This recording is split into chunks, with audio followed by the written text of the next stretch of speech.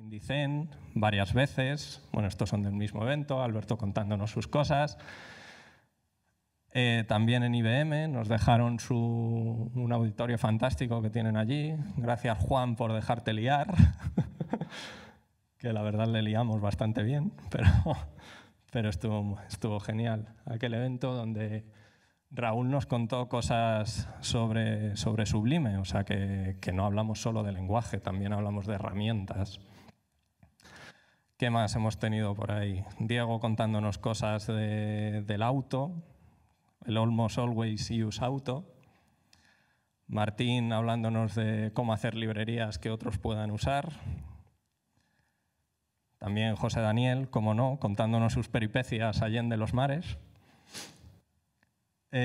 Hicimos eventos en LiveRay, donde José Miguel de MarketGo nos expuso algunas tripas de su propia empresa, se lo agradecemos mucho. Mateo, que nos hizo ahí en vivo, nos anduvo contando cosas de sistemas embebidos, ahí con mucho valor, porque poner una plaquita de esas, cargar un programa y correrlo, supongo que a veces da miedo. Dani nos estuvo hablando de temas de DevOps. Así que esto no es más que una muestra para deciros que aunque penséis que no sabéis lo último del lenguaje, no pasa nada, se puede hablar de otras cosas e incluso de vuestra experiencia en el aprendizaje, cómo os habéis aproximado a cierta funcionalidad, a lo que sea. Porque el siguiente evento que queremos organizar, indudablemente, tiene que ser con uno de vosotros. O sea, aquí está el próximo ponente. Animaos, comentádnoslo si queréis, preparaos algo, os podemos echar una mano tanto en el tema como luego, por supuesto, en toda la logística, pero si no sale de vosotros, nosotros intentamos tirar de cierta gente, pero bueno, a veces no somos tan buenos animando a las personas. Y por ir entrando ya más en harina, el meetup de hoy, como es especial, creo que es importante mostrar que hay varias empresas que desde siempre han estado apoyando esta comunidad, cediéndonos su espacio y también, por qué no decirlo, de manera económica, pagando las pizzas y las cervezas que hemos tenido en eventos pasados y que hoy vamos a tener al final. Uno de ellos es Indicen, que quienes hayáis venido al meetup alguna vez, seguro que habéis estado en sus oficinas. Como sabéis, es una empresa que hace consultoría, pero también tiene algo de producto en las partes de sanidad, de finanzas, tiene gente en los principales bancos. Y ahora diría que han abierto una oficina en Málaga, que no nos dicen que lo comentemos, pero la han abierto en Málaga, así que a lo mejor se puede hacer C++ en Málaga de la mano de una empresa de Madrid. Pensadlo. También patrocina hoy JFrog, Conan, que habréis visto que algunos llevamos alguna camiseta del Frogarian. Conan es un gestor de paquetes de código abierto, gratuito, que funciona en todas las plataformas y que soporta prácticamente todos los build systems y si no, los estamos añadiendo. Aquí cambio a primera persona porque soy parte de Conan. Deciros que, por supuesto, JFrog está creciendo exponencialmente, Conan también está creciendo, está teniendo mucha atracción entre las empresas, estamos contratando, podemos hablar luego. No solo de camisetas, que si queréis una camiseta, no hemos traído, pero mira, yo me comprometo, si me tuiteáis algo ahí con lo de Conan y tal, yo trato de encontraros luego y os intento, y quedamos un día y os regalo una camiseta, ¿vale? Así que eso, creo que tenemos, ¿no? Venga, vale. Luego, MarketGo también nos patrocina hoy, que como decía José Miguel, hizo una charla en LiveRay, y es una empresa que hace analítica web, temas de SEO, de posicionamiento, que debe estar creciendo también brutalmente porque son poquitos en esta foto, que son los retiros que hacen anualmente, que se van por ahí a unos lugares idílicos a no hacer nada, deben estar casi todos, no sé, y han contratado a otras 4 personas, así que ojo, eso también está corriendo. Y cerrando, y también queríamos incorporar para mostrar el apoyo de Codemotion a este meetup, que como sabéis es una organización que anda detrás de la organización de una conferencia donde se incorporan muchas comunidades y que el próximo mes, en febrero, vamos a empezar, somos parte, a mí me han citado, y vamos a empezar a organizar esta conferencia, a ver cuándo tiene lugar este año y eso. Y poco más. Deciros que las presentaciones las subimos en esta página web, que es un GitHub Pages, o sea, que parte de un repositorio de GitHub, que podéis clonaros, contribuir a él y si no, acceder directamente a través de esta URL a los contenidos. Ahí más o menos, después de unos cuantos pull requests de Alberto, hemos estado poniendo al día el tema, así que creo que tenemos más o menos todo. Y no quería enrollarme yo más. Quería llamar a José Daniel, que supongo que lo conocemos todos, ¿no? Porque gracias a él podemos tener hoy a Bjarne en el meetup. So, thank you so much, José Daniel. Thank you.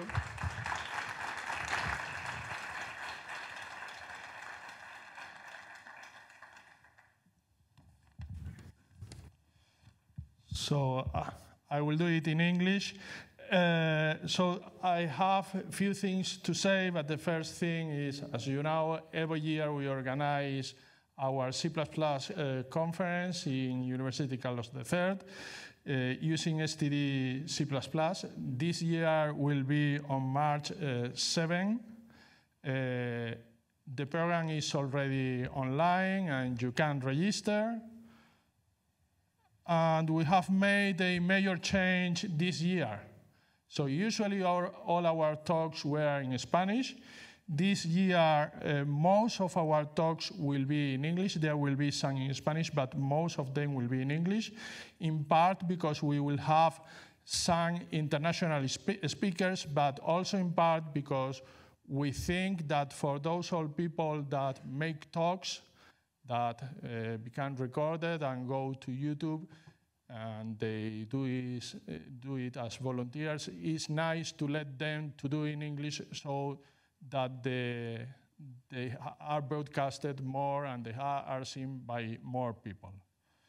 So these are some of the talks. I will not go into details now, but we have Arno Schodel from Syncell. We have somebody from the Qt company. We have Guy Davidson from Creative Assembly, which is a major video games studio in England. Martin Knobloch from Indicen. Axel Naumann from CERN, which is who is one of the members in the ISO C++ committee, and some others. You can go online, and here you have the web page, and you can see the abstract of every talk. There are already more than 50 people registered, so be quick and register if you want to come. The conference is still free. Last year I said probably we are going to charge something, but fortunately we have sponsors, so I want to thank Indicen for being our gold sponsor, and also to Conan and ThinkCell, which are our silver sponsors. And of course, if your company wants to be a sponsor, just talk to me. But the main thing, and the main reason to be here today is because we have Bjarne Stroustrup this week in Madrid. The reason why he is here is because he's becoming Doctor Honoris Causa. He gets the Honoris Causa doctorate by University Carlos III. This is the highest honor that the university gives to a person, and it's also our way of saying thanks to Bjarne for giving us C++. So thank you very much, Bjarne.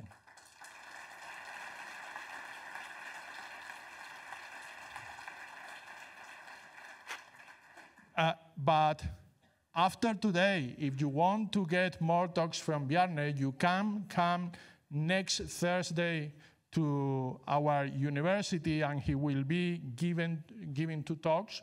You probably got the information, I just insist. In 2 ways. If you have already registered to any of these conferences and you are not coming, please tell me or cancel your registration. And if you didn't register and you want to come, please register. So there will be 1 talk in the morning at 12, and there will be another talk in the afternoon at 4 p.m. And I wanted to say something about Bjarne. Of course, if you are here, you know Bjarne, but I cannot resist to say some things. So Bjarne was born in Denmark, where he got a master in mathematics, year 75, and after that he moved to Cambridge, which is the world's oldest computer science department in the world, where he did his PhD, and by the way, his advisor was the first person in getting a PhD in computer science, David Wheeler. And after that, he joined AT&T Bell Labs, and later he became the head of the large-scale programming department until he moved to Texas A&M University.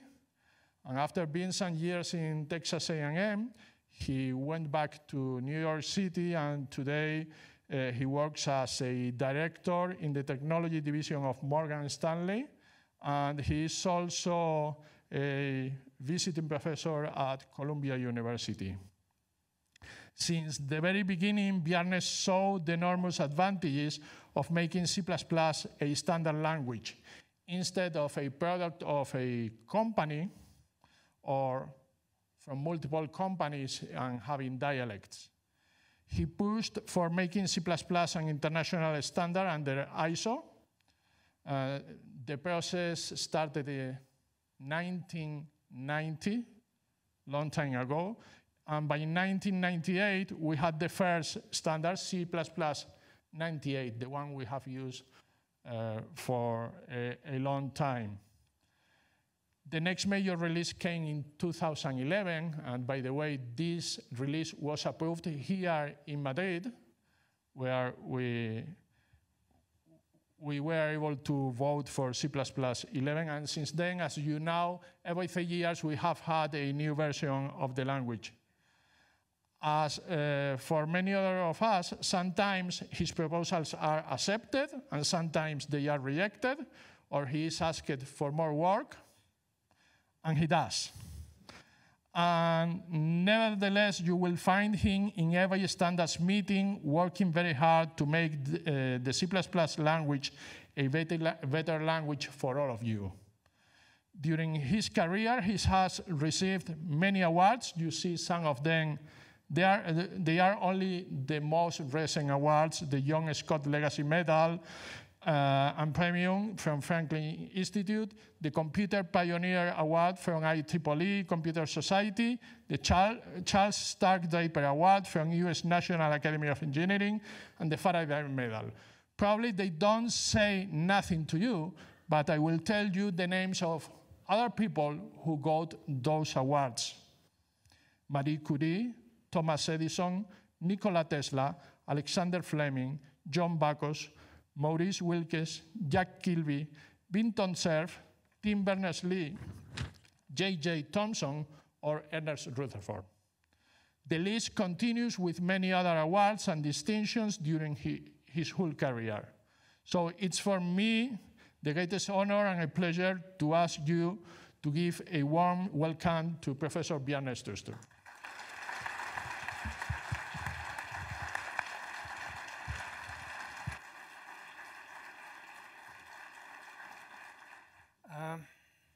Thanks for coming, and I'm not quite sure how to follow up on that talk, but I'll try. I'm going to talk about litter. I don't like litter, garbage, whatever it is. I don't like it. And what I'm going to talk about is work in progress. I can't come and say, here's a product you can go and buy, or here's a simple set of rules you can follow, and your code will get better. What I do hope is that I can show you some directions that will work. You can start with it now, and it'll take some time to get there. That's the idea. Some of this stuff is experimental. Some of it is conjecture. But many parts are in fairly serious use. And it's not science fiction. I love science fiction, but not while I'm working. Let's see. Somebody found a version of this a bit slow, so I'm going to say right up front what I want. I want complete type and resource safe C++. No memory corruption, no resource leaks, no garbage collector. If you don't make any garbage, you don't need a collector. And that's important. No runtimes overhead. I want this to run as fast as C++, or faster, even though we want total safety, resource and type safety. And if you need range checks, yes, you have to pay for them. I'm not saying you have to take them, but if you want full safety, you have to. So that is a minor cost, which you pay today anyway if you want that kind of safety. No new limits of expressibility. I really don't want a language that can only be used for a really nice, well-defined set of problems that we can imagine today. Tomorrow's problems are going to be different. That's one of the few things we want. We know. And yeah, of course I can make this stuff perfectly safe. Just stop people from doing anything. It's the combination of expressibility, the ability to get something done, and safety that I'm after. And I want it to be ISO C++. I've worked a lot of time on C++. I know how hard it is. If you succeed if you fail with a language, it's miserable and hard work. If you succeed, it's even harder. And I want the code to be simpler. One of the ways of getting better code and faster code is simply to get simpler and less code. And so I'm not giving that up. I don't want to go for bloatware, but I want tools to help me. And that's the weak spot in this, see the work in progress. The tools that I want for ensuring this and for guiding people to use it are still not quite there. There is support. It's an open source project. You can find it on GitHub. Quite a few people are involved now. There's regular meetings. Let's see, Morgan Stanley, Microsoft, Red Hat, Facebook, and if you go and look, you'll see that there are lots and lots of more people involved. I'd like to point out having people from Red Hat and Microsoft in a sequence of meetings is progress. Things are happening. And so you can find a lot of the static analysis stuff that I'm talking about in Visual Studio, and a little bit is in Clang Tidy. I hope to see more in both cases. I used to say soon. Now I've learned better. It takes forever to get it done, but it's improving. And so I want C++ on steroids. There's a lot of people who says type safety and think Java. It's not what I want. It's not flexible enough. It's not fast enough. But I wouldn't mind the safety aspects, and that's what I'm going to get. And I'm going to do it with essentially all of C++. Oh yeah, that, by the way, of course, is the holy grail. And I would say that this is the holy grail of some kinds of programming. And the measure of what we're doing, the purpose of the exercise with language design and programming is actually to build really important good things. And I've written papers on theory, but really I'm into building things. So there's a few examples. I mentioned I liked science fiction. Douglas Adams made an early video game called The Spaceship Titanic. And I bumped into some of the people that helped him. So I know that Douglas Adams were writing C++. That's cool. Let's see. Let's see what else is there. This started with a question I was asking myself, and lots of people were asking sort of 5 years ago or thereabouts. What's good modern C++? Or what is good C++ 11, as I used to ask it. And lots of people asking that question, and the answers were quite diverse and confused. And I decided we need an answer for that. But there's a problem with the adjective modern. People can argue what modern means. And so my definition is it's sort of the best you can do now. And so if you want to talk about what modern C++ should be, you have to look ahead. So what would you like your code to look like in 5 years' time? And if you answer just like the code I write today, you are assuming you aren't learning anything. That's wrong. We should do better than that. And that was the question I asked 5 years ago, and it's the question I asked today. It's just the end point has moved. There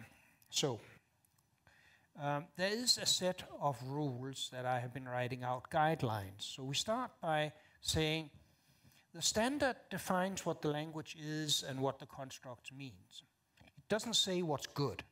It doesn't distinguish sort of rubbishy code from good code. So the project starts with outlining a set of guidelines for what we think distinguishes good code. And first of all, to say that, you have to sort of have a philosophical framework for how do you define good. And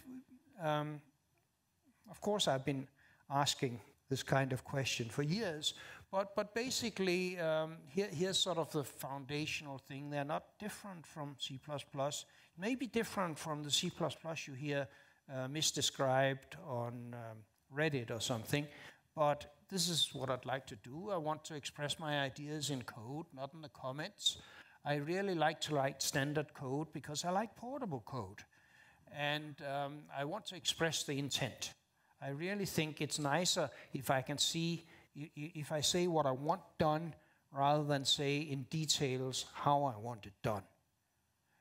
If I really need to say in details how it's done, fine, I go down one level of abstraction. One of the purpose of interfaces is to hide dirty stuff. And if I have to do something, quote, dirty, unquote, to get things to run fast, like to use an architecture that isn't supported well directly, well, I put a really nice interface that expresses intent, that allows the user to express intent, and then I implement it under the hood. And ideally, programming should be statically type-safe. You look back in what I was writing in the 90s and 80s, it was always there. This is nothing new. I like compile time checking to runtime checking if I can get it, because then I don't have to have the error handler. Let's see, what can't be checked at compile time should be checkable. There's a lot of people that write code where you can't actually tell what is right. There's some vague comments that says what it's supposed to do. And there's no way I can check that if I'm willing to spend, say, a factor of 10 to run a slow test of something. I can't, because I don't know what it is. So you have to be able to check it, checkable at compile time. The simplest example here is just range checking. Sometimes we can't afford range checking, but we can always turn it on and check it, and then for production, run fast. Catch errors early, don't leak any resources. Again, I want my files closed, I want my memory not to run out, I want my locks to be unlocked. This is very important. I've been working with embedded systems and such, where leaking a resource is, well, you have a space, something lost in outer space and such. We don't want that. Prefer immutable data to mutable data. I've always liked consts. They don't change, and you can't have a race condition on a constant. Other good stuff like that. Encapsulate, as I said before. Don't spread the dirt all around your code base. Encapsulate it, but sometimes you do have to have ugly code. The mathematicians, well, I have a math degree, so I can say rude things about mathematicians. They sometimes think that you can get rid of all the dirty stuff. I have never seen that in any real significant code that had to be portable. So you have to be able to hide things. And then I want tools. I love tools and I love libraries.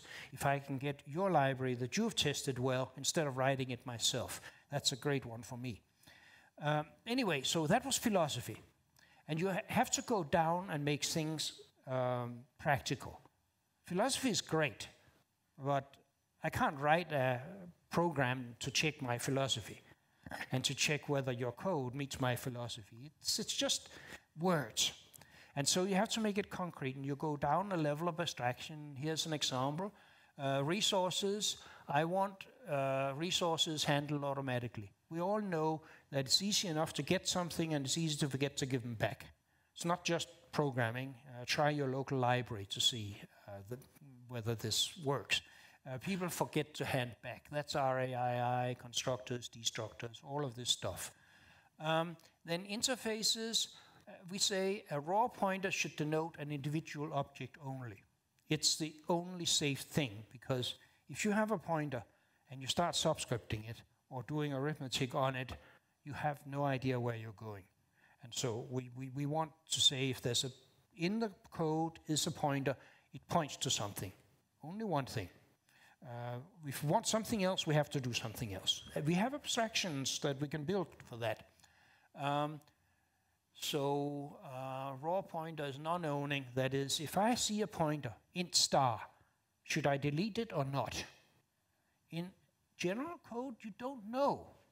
There's nothing there. It's an int star. Where did it come from? We don't know. I want to get that out of the way. We want to have rules so that we can say, well, if it's just a raw pointer, it doesn't actually own it. By owning, I mean you have to delete it.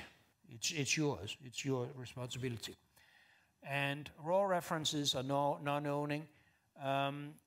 Scoped objects, I love scoped objects. Don't heap allocate unless you actually have to.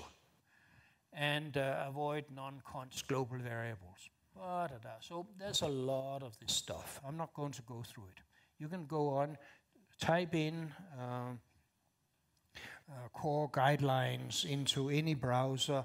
You'll get to the GitHub. You'll get to the longish document that goes into all of these details. And you will, by the way, notice that details missing, and you would really like another 50 rules or something like that, despite the fact that there's already too much, but you will. And then, it's a GitHub, so make a suggestion. You can help. But I'm not going to go there. This was just the warm-up to the talk. I'm going to talk about pointer problems and then the solution to them, which is a collection of rules, a combination. Okay, so let's see here. I actually like pointers. I mean, if you want to point to something, there's nothing better in the machine than a pointer. It's just a memory address, so there's nothing better than that by definition. And the simplest thing to do when you just want to go and look there, your machine know how to go and look there. They're general. Anything you can refer to with a pointer. That's, again, by definition, because that's how you point things in memory. They are as fast as Intel and friends can make them. They are compact. They're as small as you can make them. Well, with bigger memories, they're getting a bit bigger, but for what they are, they're the best. And C's memory model has served us really well for decades. There's a reason this stuff doesn't go away. And because there's a really good map to hardware. And actually, if you look at it, this kind of stuff, which is C's memory model, a sequence of objects in memory with a first element and one beyond the edge, it's just extremely useful. And it's an abstraction of what real memory is. So even our hardware is an abstraction. The silicon don't actually execute 386 or whatever instructions. They go through some abstraction levels inside there. So this is a very useful abstraction. I point this out because people say, that, well, that's not hardware, that's just hardware. No, no, no. Dennis had a really bright idea. He says, well, all the machines look like that, independently of how they do it. So let's just go that way. And pointers are not respectable. So if you look up pointer, you get lots of rude comments. They're dangerous, low level, they are not mathematical, true, and there's a huge anything but pointer crowd.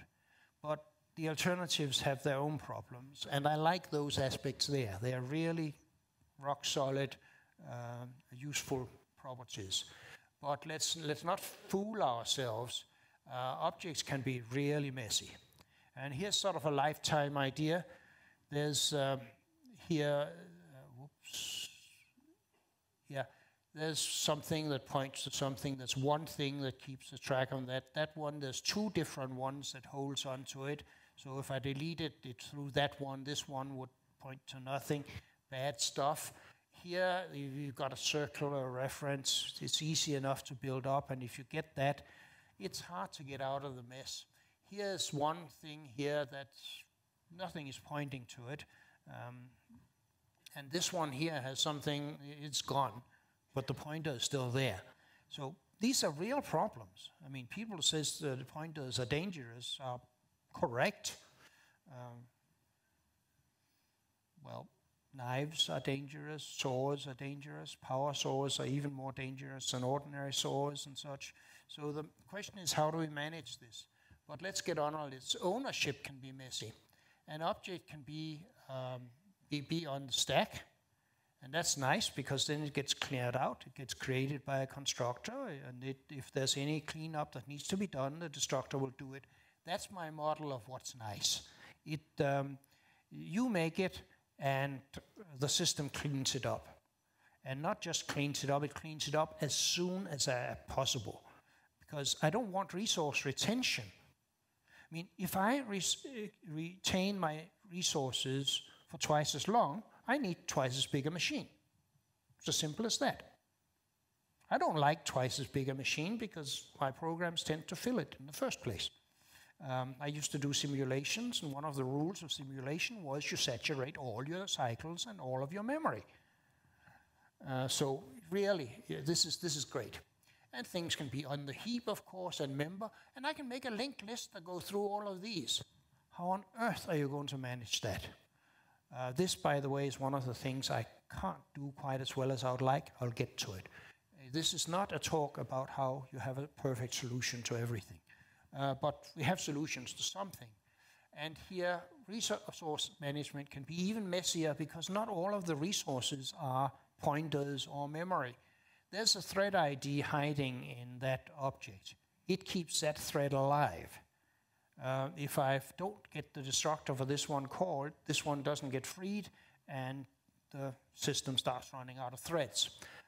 Locks are same, and you can have locks and multiple references to it. And here's one of my favorite. You put a map key somewhere, and now the object in the hash map will live forever unless you get to this one and destroys whoever owns it. That's one of the good ways of getting a memory leak in a garbage collected system. And here there was something outside the object holding it. All the usual. This is messy. So we're not arguing that this is going to be simple. And pointers, there's a stray pointer. Here's a pointer that points off the end of something. Here's a pointer that points just to the middle of something. So even though that one is on the free store, maybe on the free store, if I use that one to delete it, chaos would erupt. So it's all bad. And then there's the null pointer, which is fine. We can deal with that in other ways. So I want to eliminate all the leaks and all the memory corruption. And in principle, that's very easy. Look at KNR1, and Dennis Ritchie will tell you how to do it. Every object should be initialized before it's used. And if it's been on the free store, malloc and such, you have to delete it exactly once. And that was actually how I got started with C++. I was making sure that this became true for a large number of objects, and I gained credibility by finding bugs in certified telecommunication software, by basically encapsulating the resources in some little classes with a constructor and destructor. The destructor is fired. Somebody said this is wrong because you've always, and I found double initializations, things like that. This is pretty fundamental and very useful. And if you allocate something with new, it must be deleted. If you didn't allocate it with new, you must not delete it. You have to have both of these things. And basically, we want to make sure that every access to a pointer does go to a point, goes to some object, right? We don't want to a stray pointer, an uninitialized pointer, pointers to something that delete be work. So again, there's a set of rules here. Notice I'm going down one level of abstraction from what I said before here. This basically follows. If you start looking at what the ideals are and then working out what the rules really must be, you get this. And there is lots of solutions to this. These problems are at least 40 years old. I guess I should update this to 50 or something like that, 60 maybe even. And there are lots of partial solutions. And the problem is that all of those solutions work up to a point. I mean, we can ban or seriously restrict pointers, and then you can add indirections everywhere or add checking everywhere. It just costs too much in terms of memory space and memory and indirections. You can do manual memory management, also known, be careful, be really careful. It works unless you have a few thousand lines of code, and most of us ends up dealing with a few million lines of code. So yeah, it works, but not at the scale we want it. Garbage collectors, if you have a garbage collector, you still have to do manual resource management for anything that isn't a memory. I mean, if you recycle the memory that holds your thread handle, you have a thread that lives forever. That might not be such a good idea. And secondly, yeah, so you can leak. The example of the list into the hash table is an example.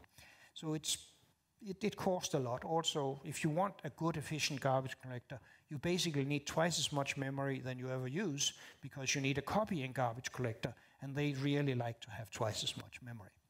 And again, I want to use all the memory for my stuff. I like applications.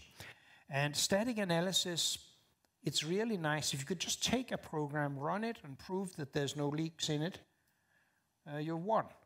The problem is that to do that, you have to use algorithms that really doesn't scale to large programs, to realistic programs. They also really don't like dynamic linking of any sort. So again, a partial solutions. There are people, especially in the embedded systems industry, that can statically analyze this, but their programs are getting larger too, so they have a problem. Smart pointers, you start with counted pointers or something like that, and then you have your whole program filled with shared pointers. I see two problems with that. One is that sooner or later you get cyclic dependencies, and you now need weak pointers and all kinds of strange things. Secondly, in a distributed system, it's a little bit hard to know who's sharing stuff. And the other thing is it costs something to update that use count. And most of the things aren't shared. If you looked at it, it's most things are not shared. They're owned by one entity. And functional programming can eliminate pointers that has other problems, such as data. Let's see. So basically, this stuff doesn't scale. We've been trying it since that was a supercomputer. It's about 100th of the power and memory of my cell phone. Yeah, we've been doing this for a long time. Other constraints on the solution, I really want it now. I don't want to invent a new language, too much work, and anyway you'll make new mistakes. And I don't want to wait for a new standard. Even with standards coming every 3 years, convincing the standards committee to do all of this would be just about impossible, because part of it is not what it does, it's how it should be used, and the standards committee doesn't like that. So it's worse than I can see here, and I want to guarantee it. Be careful, it's not good enough, and again, this is C++. It is not some slow, beautiful academic language. Okay, be precise about ownership. Basically, don't litter, never litter. Statically guarantee that anything created with new is deleted, and that anything not created with new is not deleted. Eliminate all the dangling pointers. And I want a static guarantee because runtime is just too late. If I determine at runtime, then I have to have all of these exceptions for null pointer exceptions and such. They come too late. They may be necessary in some cases, but it's much better if it doesn't happen in the first place. And I want to make the resource management implicit. The release is to be implicit. The acquisition is usually not implicit. You have to say you want something. And then we can provide explicit tests for null pointer and range checking. And there's other problems that comes in with pointers, casts and such, unions. We can deal with that. So resource leak, we know how to deal with. I mean, that's what we have objects. All of these well-known classes are basically handles to some resource. They create something, they give you a way of managing it, and they clean them up nicely when they go away. And that works nicely. RAII is the beautiful name, came out of this. I sometimes say that, I mean, I had a really good idea and I called it resource acquisition is initialization, proves I should not be in marketing. But that's what it is. It's a really good idea. And it's, well, since 1979, still the best. So let's go one step. We've done that. So let's go one step further and try and attack the pointers straight on. And so here is some innocent looking code. I get a pointer and I delete it. Looks innocent enough. Here I make a pointer. I use it. Looks innocent enough. I do a lot of work here. That's fine. And then I use the pointer. Look just at this, and you don't see any problem. If you look at the whole thing, you see a problem, a very bad problem. But in a large quote base, this is one slide. Hide this one in 10,000 lines, 100,000 lines, 10 million lines. It's just about impossible to find. Yes, there's tools that help us, but they take time and they're imperfect. So this is my worst nightmare. I had to find something to illustrate it on a slide, and that's the picture of a nightmare. The problem is you can't see it. And so we have to solve this problem. Because if we don't do it, we can break the type system. After all, if I have the pointer to an object and I delete it, you have a pointer to that and use it. Somebody else allocates on top of it. It's all kinds of bad things. We have to solve this one.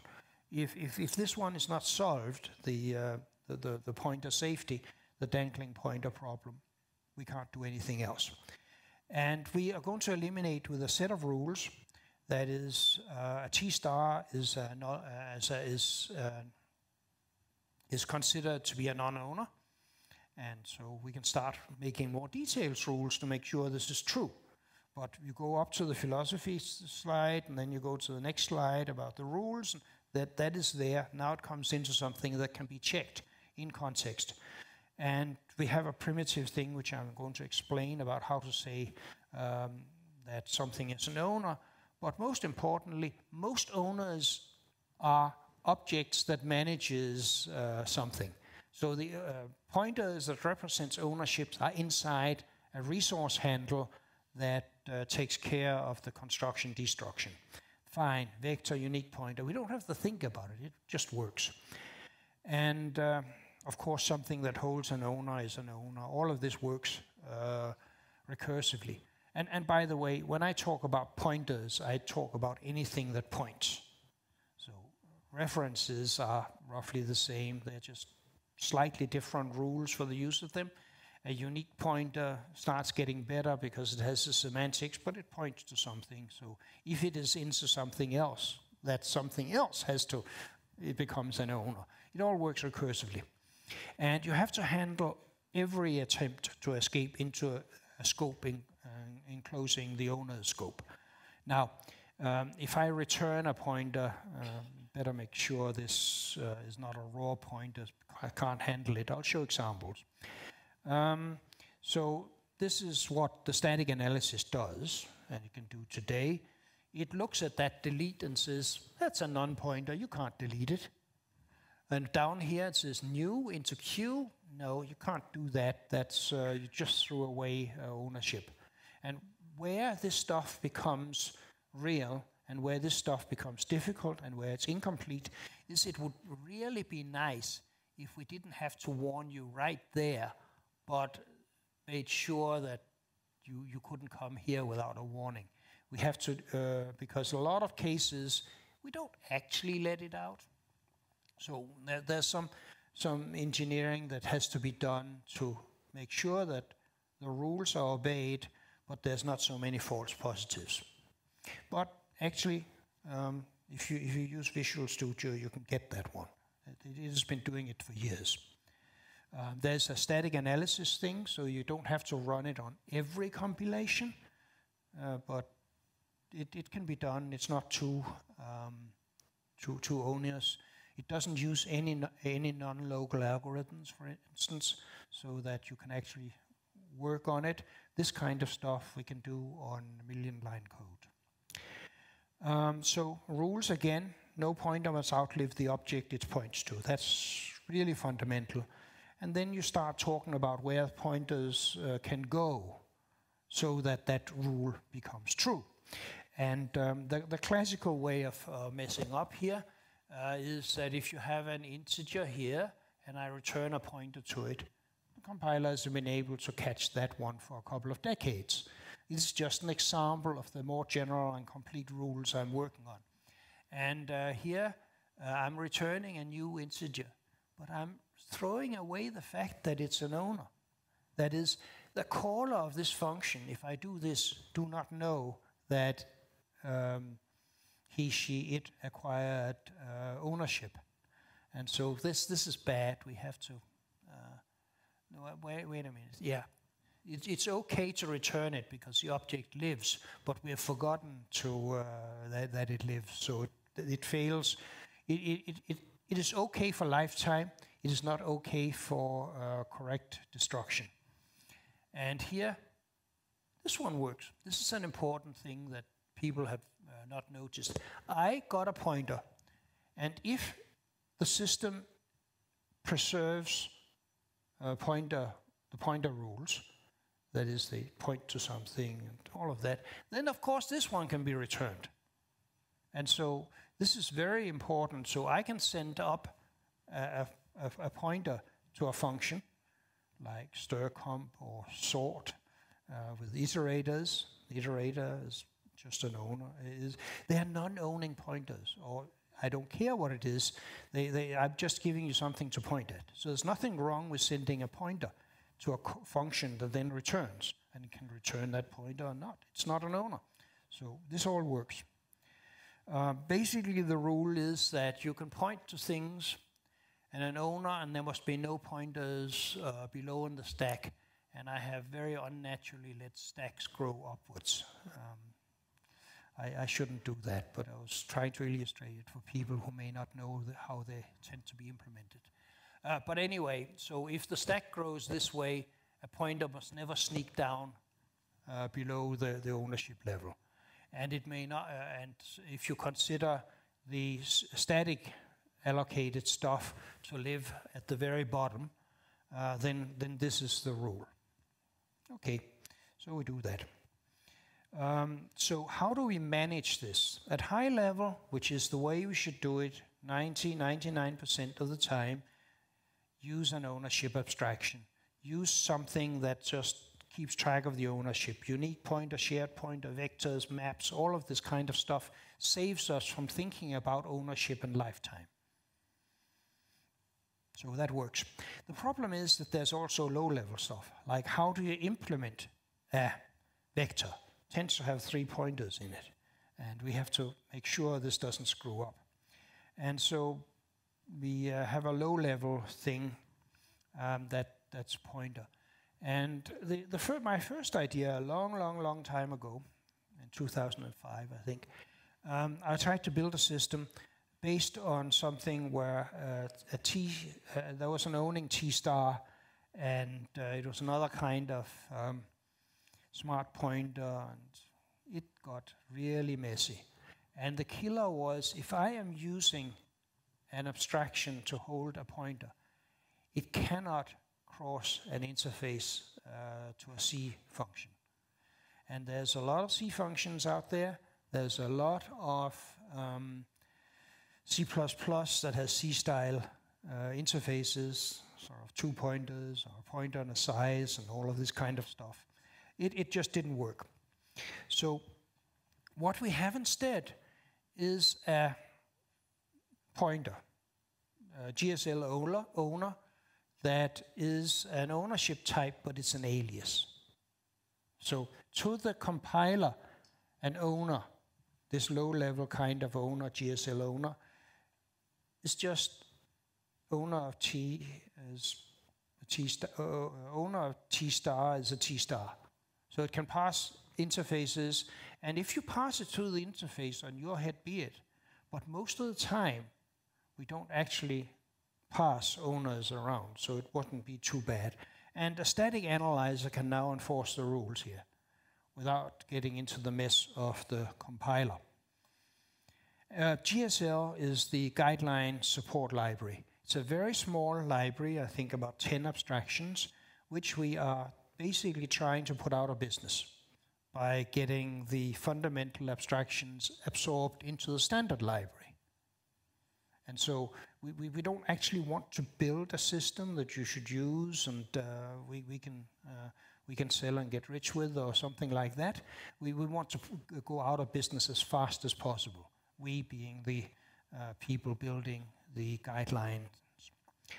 Okay, and so owner is to simplify static analysis, and that's all it does. And so the way you use it is here is a vector. It usually has an owner pointer that points to the element, and then it has 2 pointers that shows the end of the initialized elements and the end of the allocation. So there's a good example. That's an owner, and it's under the rule for ownership. So if I write the destructor and forget to delete this one, tough. It won't pass static analysis. If I try to delete this one in the destructor, tough. You can't do it. So basically, we can handle the lower level manipulation of ownership and lifetime. That's necessary. We can't just lift the level up. We would lose a lot, especially in embedded systems and such. Okay, owner of T. It helps us here for ABI stability. That owner of int star is seen by the compiler. Owner of T star is seen by the compiler as a T star, and therefore there's been no change. The ABI that was defined for C 20 years ago or something like that still works. That's important. On the other hand, when we write our code, here's an f of owner of int star. I can call foo with that. That's an owner. We know that. We try a non-owner. No, wait a minute. I'm trying to transfer ownership here. And this one here, it's not an owner and can't suddenly become an owner up there. You can delete this one, that's an owner. Yep, we must delete it. If I forgot that line, this wouldn't compile. Well, sorry, it wouldn't pass the static analyzer. Q2, delete it. No, can't do it. So there's, even if I get it wrong, the rules just follow from basic logic, and it works. And so basically what we have here is we're using all the old techniques, but only parts of them in combination. The basic idea is, you know how they did in medicine, and a lot of illnesses, they survive or mutate out of one medicine, and you try different medicines and it happens again and again. It cannot kill the disease. If you give them a dose of 3 things at the same time, the bugs die.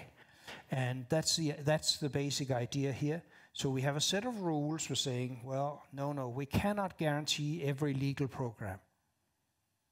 We will deem some of the programs good by saying they follow a set of rules. Then we'll give support libraries so that you actually start at a reasonable high level and you don't have to mess with all the low-level stuff. Guidelines that wants to tell you exactly how to use every single feature in C or C++ gets very, very complicated and basically unmanageable. And finally, the type system is your best friend, the compiler is your best friend. If you litter your code with casts, this stuff stops working. So one of the rules is don't use casts.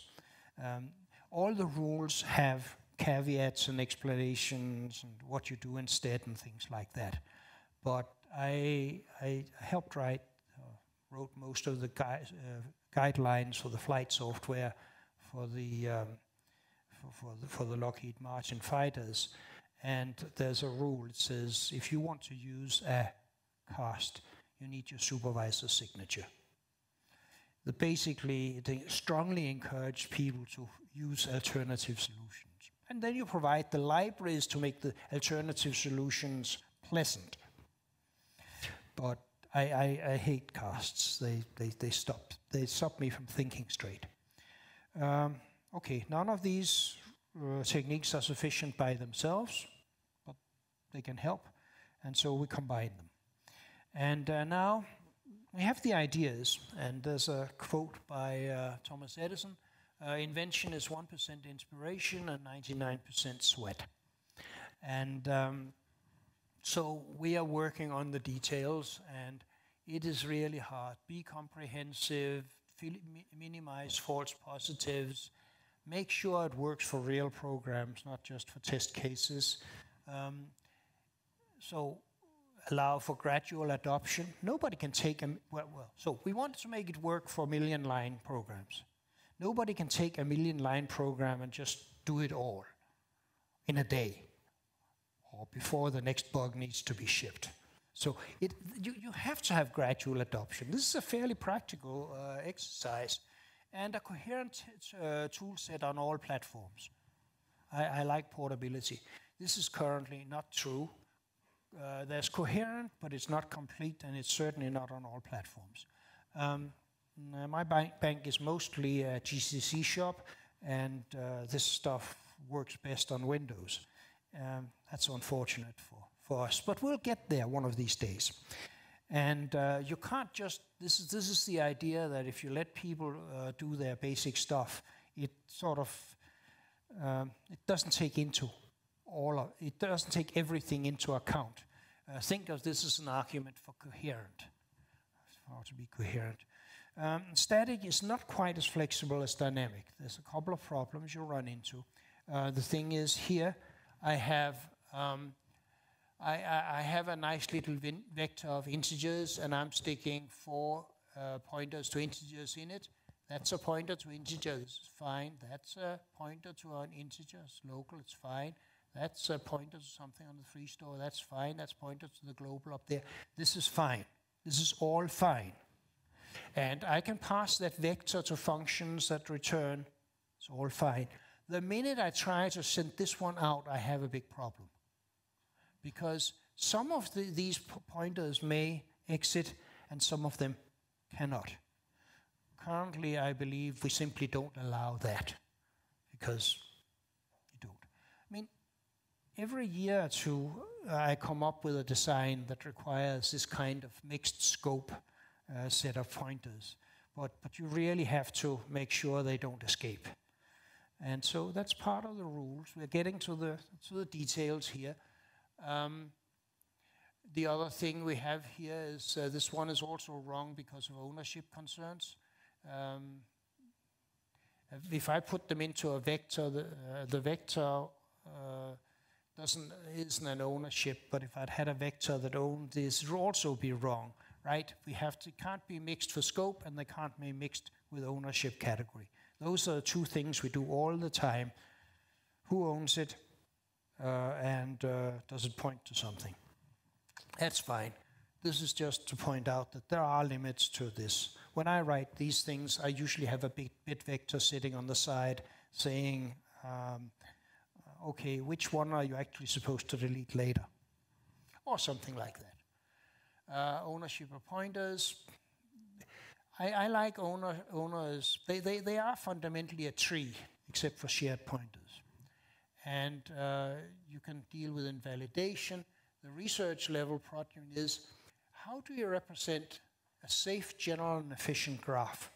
If you have a general graph, a nice tree of ownership very easily get corrupted. I mean, you can make very nice abstractions that has a vector of pointers to anything that's in it on the side, and then you can do arbitrary things to it. But then there's people that write graphs where the owners are outside and such. If I can solve this problem, and it's still a problem, then I think we can claim to have a handle on the generality of expression problem. We mustn't come up with a set of rules that can only be done by throwing away the best solution to some problem. And this is my attempt to characterize the best problem. I reckon that all the problems I've ever seen of the really, really hard ones with ownership and guaranteed pointer access comes up in general graphs. They have cyclic references, so don't think garbage collection will help you. They are far too complicated for static analysis. If you put it in smart pointers, which has also been done, it just costs more than if you don't do it. And so this is a hard problem. If anybody has ideas here, I would like to hear about them. Okay, concurrency used to be a problem. Turns out that a lot of the problems goes away if you can treat a thread as a pointer. So any pointer that goes over the other thread is like a thing you put into a container. Now you just have to determine the lifetime of the thread, and there are roughly two lifetimes. There's the thread we have in the standard, where we actually don't know anything about the lifetime of that thread. It may be detached and it may not, and we don't know it. So one of the things is that we recommend that people use joining threads. That's a thread in the GSL that's called a joining thread. And that means that the scope, then you can treat it as a local container, just like the vector of pointers in the other slide, because at the bottom of the scope, at the bottom of the function, it will be treated like a vector, a container. The structures will be fired. And otherwise, you can make it an eternal thread, a detached thread, and then nothing will get deleted. And you know that. And so the analysis can handle those two cases. Personally, I seriously dislike threads that live forever. I really want the handle to them somewhere, because otherwise I don't even know if they are alive. If you detach a thread, how do you know that it's still running, like a heartbeat? It would be really nice to know if the heartbeat is still working. And for that, I need some kind of handle on it. So I find that a lot of the problems that we expected with concurrency went away. Just treat them as a container, and if it's a joining thread, it's a local object. By the way, we are going for JThread or some similarly named things in the standard. If the vote goes right in Kona about a month from now, we can scratch we can scratch the JSL thread, because the standard will have provided a facility for doing it. We're seriously trying to get ourselves out of the library business, even though libraries are essential. Because if we can get it into the standard, we don't have to be there. Here's a hard one. Owner invalidation. I make a pointer, I delete it, and then I use it.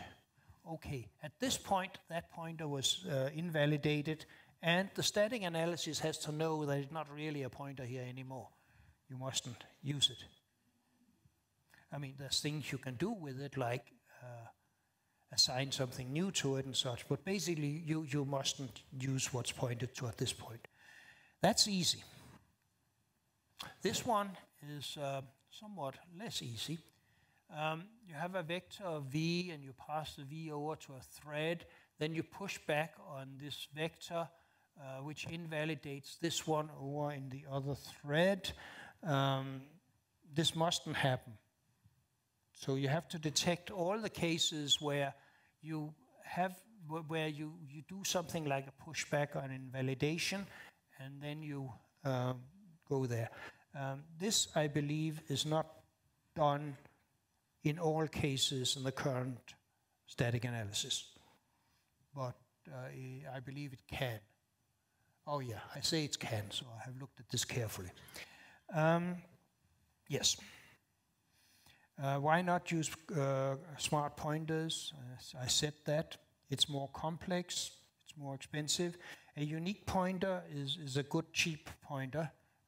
There's no added data. I don't like more memory to be used, and it guarantees deletion. That's good. Shared pointer is seriously overused, because it became cool after 98 and even before, and people didn't quite understand that if they have shared pointers, they're bigger, so if you copy them around, it's more expensive to copy, and there's a use count.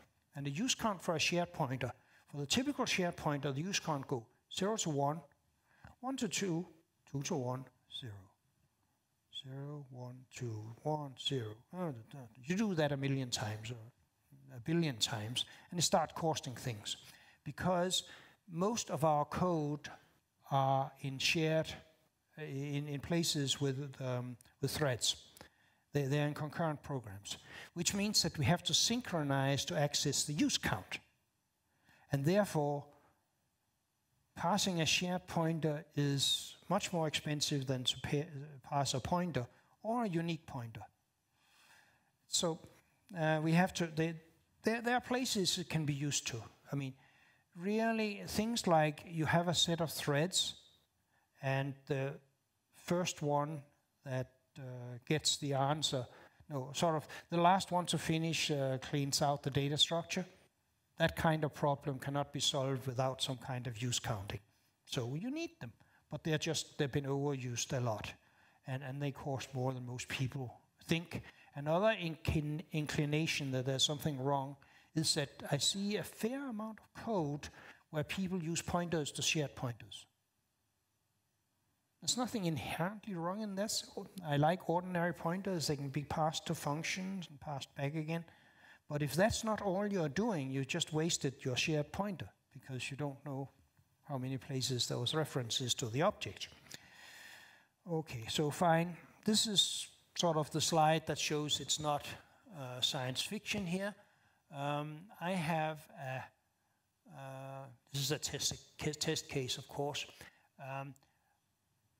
What am I? I have a structure S2 with 2 pointers to integers in it. That's fine. I make one of those objects here, I put in p and I put in a new integer, and then I try to return it, and that mustn't happen. This is an earlier version. It doesn't allow it to be created.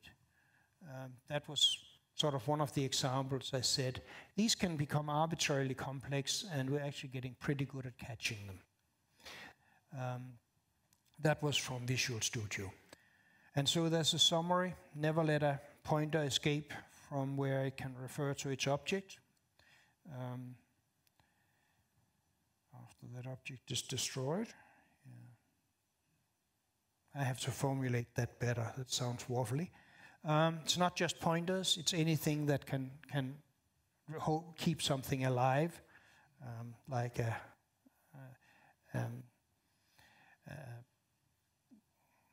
link in a link. Thinking of hash table entries. And we need to do a formal proof. We'll never convince the academic that this stuff works, so we can write it down in equations and prove that it's complete. We have people working on this that could do that stuff. There has been a start done by Gabidos Reyes and some of the people associated with Koch, Javier and such, for the C++, but not for this. But we're pretty sure it can be done, but it'll take years, and we're busy with other things. And we need to demonstrate scaling. We have done a few things at sort of the million line level with static analysis, finding things. I mean, this stuff here is simple, but just about any, this is a whole series of examples of me trying to break the static analyzer. And essentially all of this works on million line programs, even with million line programs that has too much C-style code in it. And then there's other problems. And my view there is that this is a less bad problem. I can see it. It's not my nightmare, it's just I don't want them in my code. So you want to deprive bugs of their environment. I mean, make sure they have no place to live. We know where bugs hide, in messy code, complicated code and such. So we want to get rid of it. For unions, use variant. There used to be a GSL variant, but I don't think we ever advertised it existed because the STD variant was coming. Cast, just don't do them. You can use some inside abstractions. I think we can make rules that make sure that the bad stuff from a cast doesn't escape out from a scope. So it's good. There's a span abstraction, which I'll mention, but basically that's a pointer with the size that's attached. We use that to deal with things that are arrays and try and catch misuses of smart pointers. Just taste everything is not a good answer. There's span. Here is a sort of a classic way of misusing C or C++. You have an integer, pointer, and a size. We have tons of code like that. And this is fairly regularly found bugs in it, and the bug is one of these things here. I'm assigning to the 7th element. How do I know this is true? Well, I don't. Okay, so let's test. We only use 0 to n. Is that okay? I mean, that depends. First of all, is that really a count?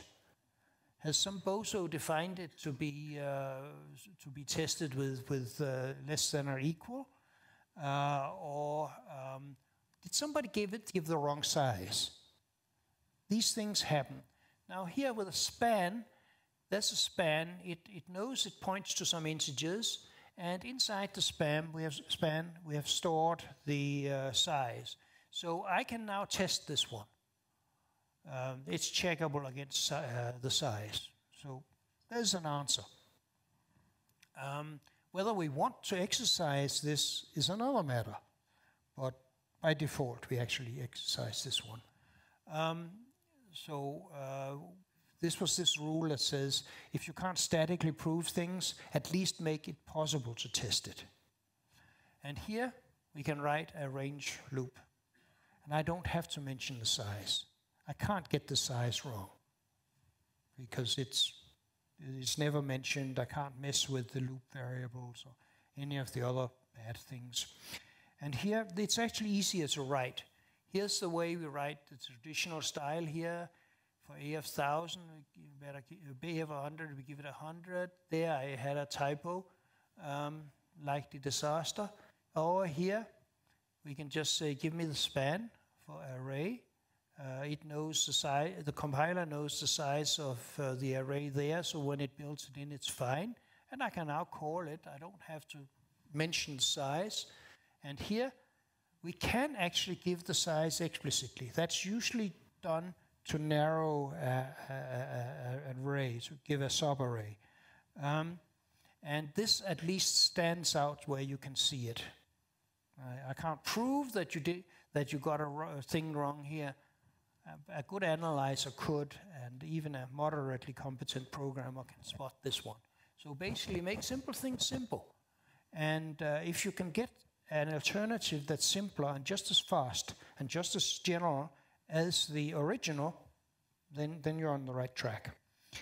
Null pointers, we have a way of dealing with this. Oh yeah. I tried to find a picture to illustrate null pointer exceptions. And it turned out that the first 3 pages were Java. Sort of slightly rude not to pick a C++ example, but the first 3 pages, you can try it yourself. So basically what we have is a non-null thing here. Basically it tests when you construct the object whether you are not null. And now if I pass at not null, I don't actually have to test for null inside it because in the construction of that P was the null pointer test. So you move the testing over to the creation of the null pointer object, and you can then have all of your functions rely on that rather than having every function check that.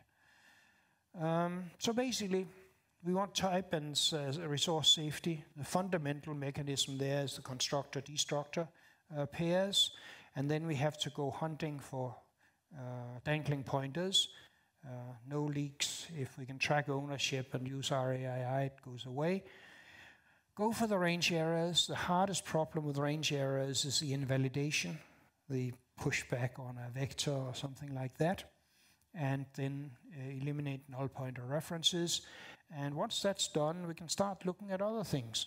Like we can look at the bug records of various large organizations and see what bugs people really make, and then try and conclude that certain kind of code should probably be written in another way.